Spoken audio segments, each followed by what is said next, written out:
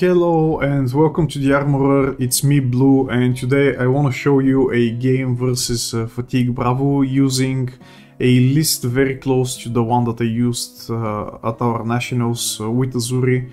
I'm going to have a full deck breakdown of the list that I used at Nationals later, but for now I just want to show a interesting, in my opinion, game versus a Fatigue Bravo that I played some time ago. Here he goes for just a straight up Starstruck turn 1. I believe his line of thought is this is going to demand at least 3 card blocks from me, and his idea is to just fatigue me, and that's exactly what I'm going to do. And I'm going to save my Fate Foreseen because I very much valued my ability to just keep a defense reaction in my arsenal until the Bravo decides to keep 3 cards and try and dominate me, and then I just punish him with like a Fate Foreseen from arsenal, 3 block from hand, and like a 1 block equipment, the worst case scenario. So that's the reasoning why I kept it. And here we're going to see just Codex of Frailty play. I decided to play Codex of Frailty here because I know the only card in his arsenal is going to cost 7 resources, and that's going to be incredibly hard to pay, especially when he'll have to discard a card to the Codex.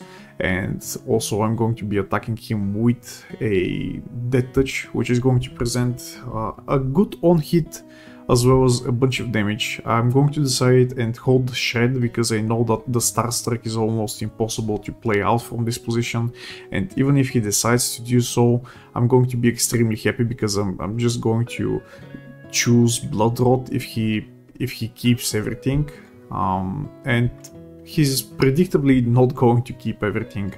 I'm going to pass on the reactions here because I do not care if I do 3 less damage. He's going to play his Unmovable, and now I'm going to Shred. And this is the power of Shred. This is why I love Shred. It's because it's punishing these hands so much, right? Like, he used his entire hand, he used 3 cards in order to block my Death Touch, and at the end of the day I'm going to deal the 1 damage, and I'm also going to get my Inertia, which is going to get rid of his arsenal, and I'm just like very far ahead, right? Like, now he doesn't even have the arsenal to lie back on, because technically he can use Tunic, not Tunic, but Plating, and at one point just come in for 6 resources for 10 or something.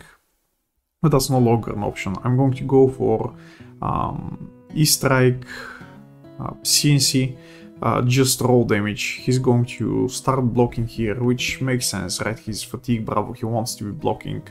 And the CNC here is going to take 2 cards away from him, despite him not having an arsenal, but I think he just wants to arsenal and pass. Like, he had like 3 red cards or something like this in that hand.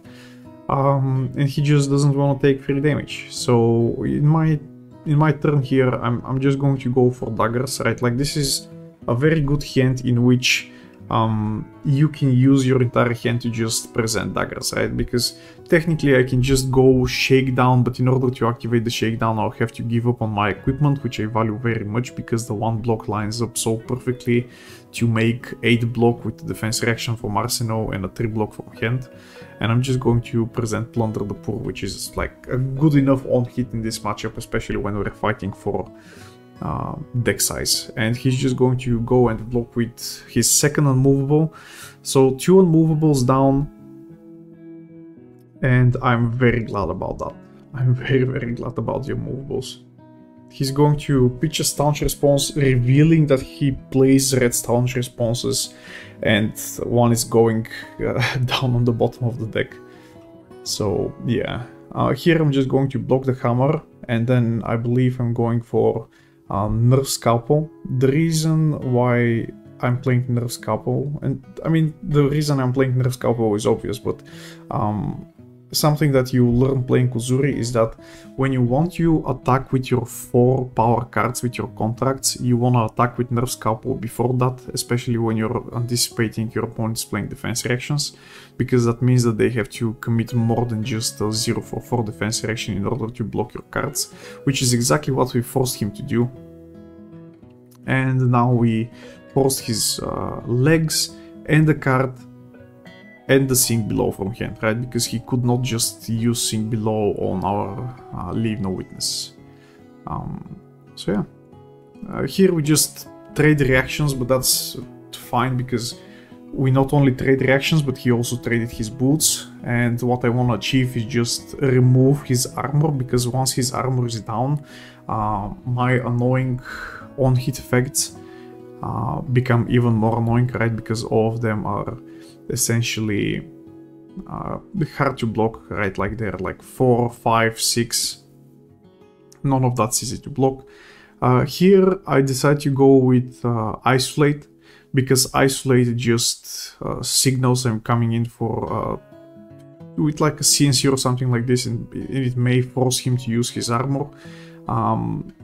It didn't, right? He just used the card from hand and then used Sink Below, but this is once again exactly what I want to see, right? Like he used basically 7 block in order to block one of my Leave No Witnesses, and now he has like 2 less Sink Belows in order to actually stop my CNCs, like dominated CNCs and dominated shakedowns later in the game. He continues coming in with a hammer for 4, and I'm either taking the damage or just letting 1 card trades, because I'm coming in with E-Strike. It takes the card from him, deals the damage, then another 0 for 4 that is going to threaten a card from the deck as well. He doesn't want to block it with his equipment in a card, he's just going to use Sink Below, and I believe this is his 3rd Sink Below. So one of the things that you want to be looking out in these matchups for is when is the Bravo going to run out of defense reactions and armor, right? Like if you manage to run him out of those things while you still have nasty stuff in your deck, you're probably going to win. And if I remember correctly, we're going to be watching exactly this type of game, right? Here I go for it, my last E-Strike, I believe, and I'm just going to go for Spider's Bite CNC. The reasoning for that is because Spider's Bite CNC just forces him to use a lot of things in order to block, right? If I just go for Dominated CNC, I'm just going to take his arsenal, but instead here I'm taking 2 cards from him as well as his shield. And I've dealt 1 damage with the Spider's Bite, right? And like his arsenal is, as you can see, really useless, because Bravo does not really have arsenals that he can just play with 1 card. Here I'm going to go for Spider's Bite into Nerve Scalpel again, because there's no reason for me to try and be greedy and play for like a Black Deck Whispers line, when I can instead just do this, force him to block with the equipment, play my Blue Shred to destroy his arm piece, and then he's going to come in with the Fateful Scene. I'm debating here if I want to use the Flick Knives. And I don't think the Flick Knife is going to do anything. I'm not sure what I'm debating exactly, but this is exactly the point where I love having my defense reactions for, right? Like you see that I've kept this Fateful Scene in my arsenal for such a long time, and I believe this is exactly the place where he kind of uses his equipment in order to block my turn, in order to keep a 3-card hand with arsenal, and no matter what this 3-card hand is, I have Fateful Scene in my arsenal, so I can just take it. Turns out his hand is just 3 red cards that are just bad, and he just wants to return a hammer, which I disagree as a play very much.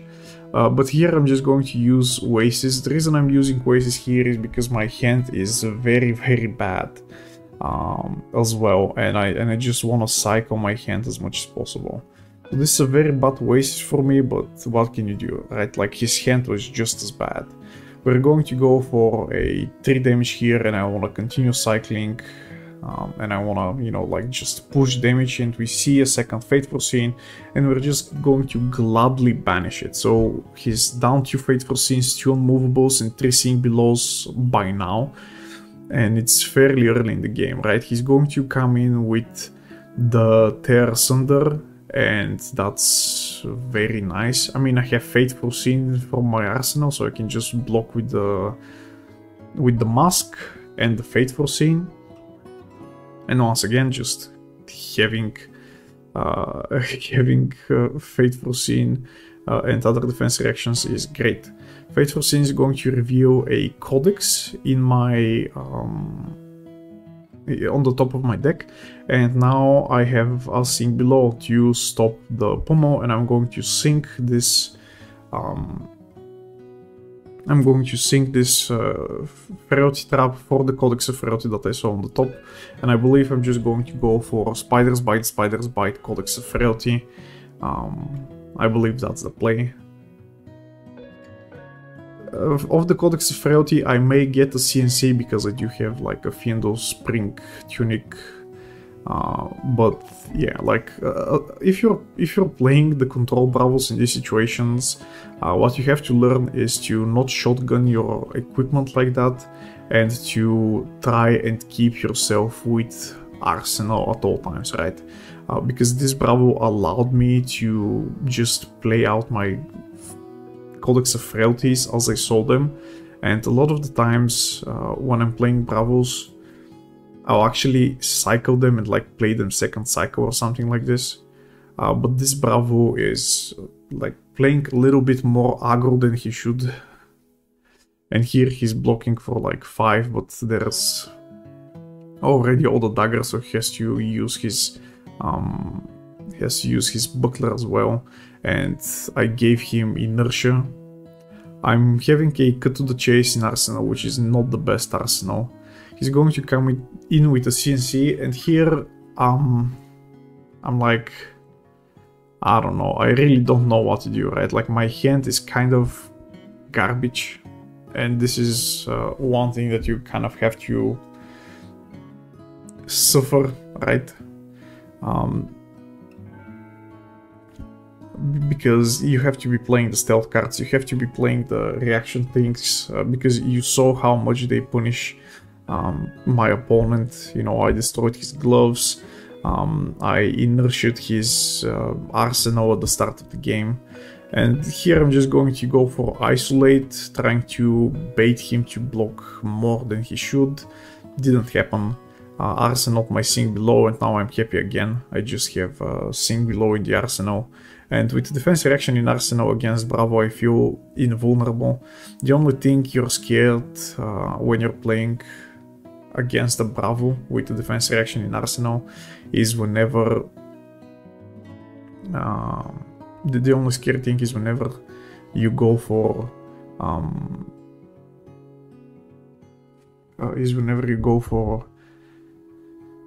he goes for CNC pommel, but in those situations I believe you can just block 10 with your entire hand in a mask or something like this, and just, if you're expecting the pommel, and just allow him to pommel you later when it's not on a CNC, and it's just going to be fine.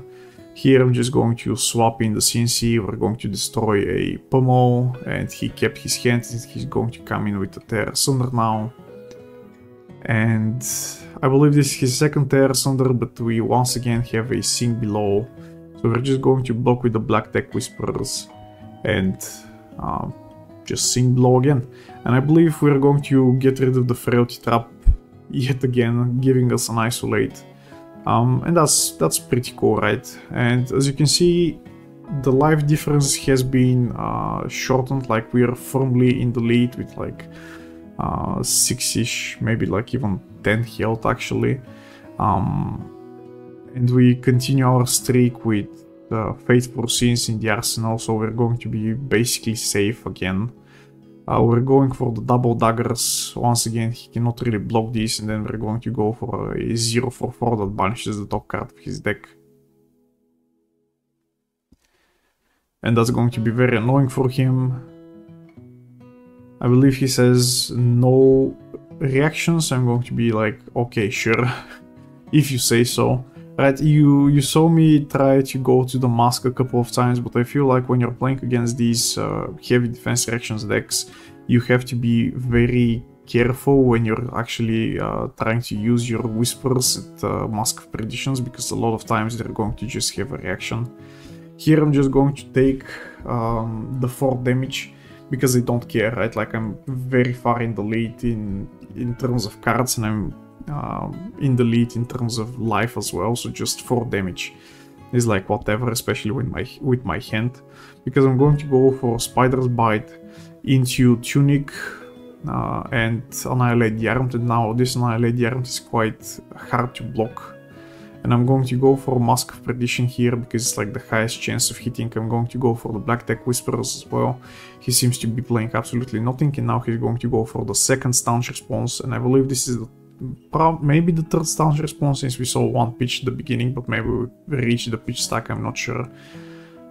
We haven't, because this is the third Frailty we've seen, but you know, I held the shred for so long, right? That was the entire reason. And here we're going to see his third unmovable to try and just prevent our turn, but this is extremely fine, right? Like he used 2 of his defense reactions to just stop our turn, and we're back again at just the beginning, right? Like we're once again, the tempo is in us, and we're just going to go for Spider's Bite. He's just going to block it and heal a bit, but this is very much fine because what we care about is like just winning in terms of cards as well. So him using a card in order to block a dagger is very cool, and we did hit him with the Nerf Scalpel into Slay the Scores, which is going to basically take 2 cards of him because he's going to deal 1 through the block.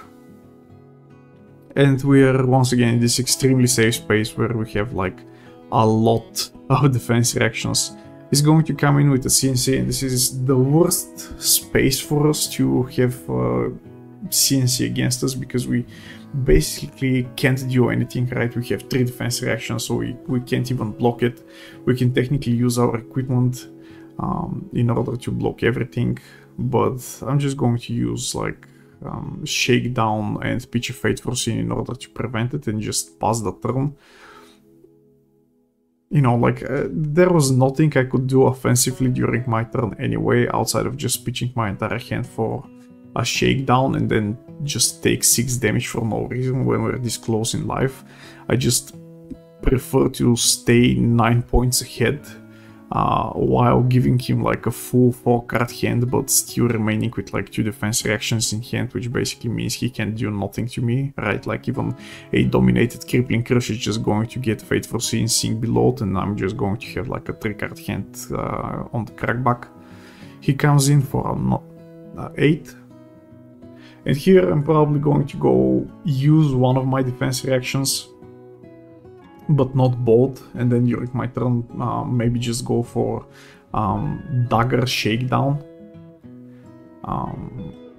is my assumption, but I guess we'll see.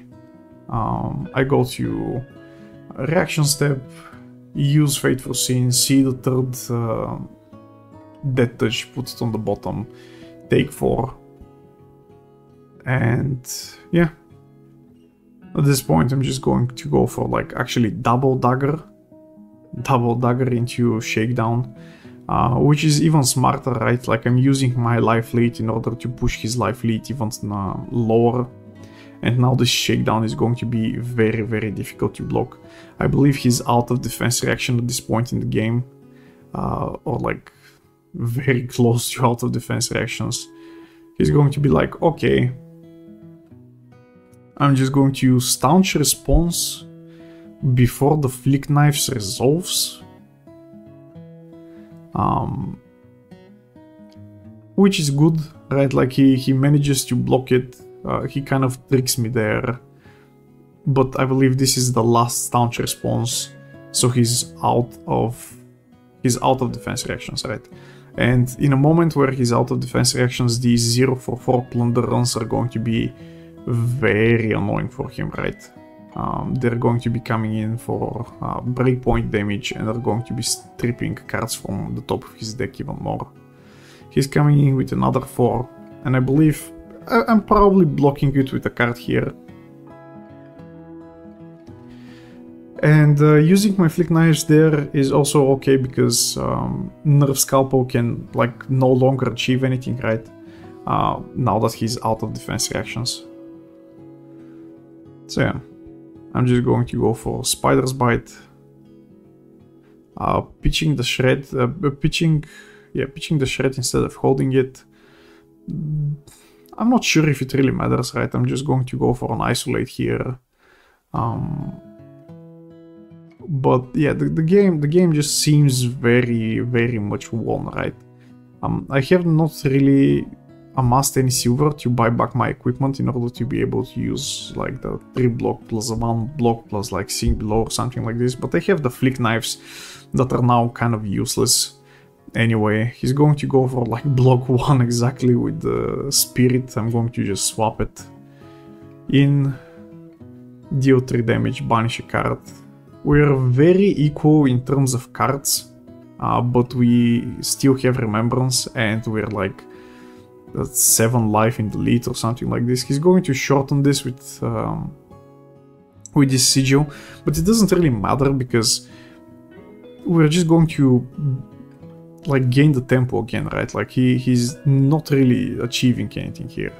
We're going to go for dagger into another isolate, I believe. This is his third fighting spirit, which continues healing him, but once again life doesn't really matter because as you can see we're like now 5 cards ahead. We're then going to use the Uzuri here, we're going to banish yet another card, so we've banished like 4 cards from him. He has used 3 cards to heal, he has used 3 cards to just block daggers. And now he's going to go for 9. And at this point, I'm just going to block 3, use the sink below from Arsenal. Just very comfortably block the entire damage and go for Spider's Bite into Annihilate the Armed. Which is going to be once again very difficult for him to block. I mean, technically he still has like 3 block and he's probably going to use it here because like there's no more time left to use it basically. He chooses to just block 2. We're going to get our second silver, and finally Crippling Crush. Coming in for 11, no dominate, but we do not care, right? While we talked about this the entirety of the game. Just these defense reactions in the arsenal, cycle between them, try to never run out of defense reactions, and whenever he keeps a hand like this, we just go for the blockade and we do not care. And here is just going to be the game-winning turn, right? We're going to isolate a Death Touch, give him Blood Rot, give it go again, play the Codex, force him to discard a card, and then attack with a Death Touch out of the Tunic. The main takeaways from this are just play the value game, do use your daggers a lot, but do not overuse them, right? Like you do not just use your entire hand to just dagger him twice without actually applying any kind of pressure. And most importantly, just keep defense reactions in the arsenal at all times, just to be able to absorb these tears under turns or crippling crush turns whenever they come. And that's about it. See ya. Bye bye.